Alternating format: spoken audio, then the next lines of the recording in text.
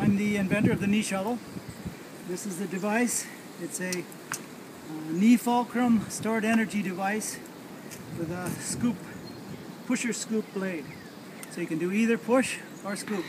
I'm going to show you today how to go up the sidewalk. We just got a rain, snow. It's April 4th, and we just got about maybe a foot or so of heavy, thick, wet snow.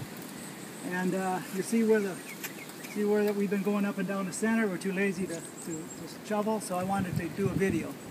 So it's some hard packed snow. You can see how heavy it is.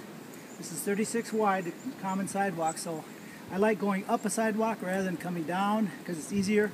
The load is closer to you.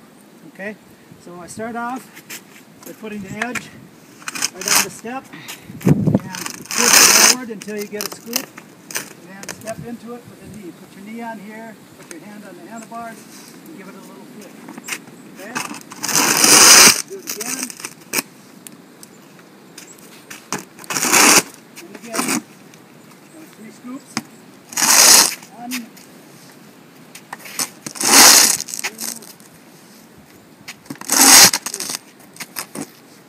That was about a foot of snow. It took me 3 scoops for every walk. Now you know how long it would take you with a regular shovel.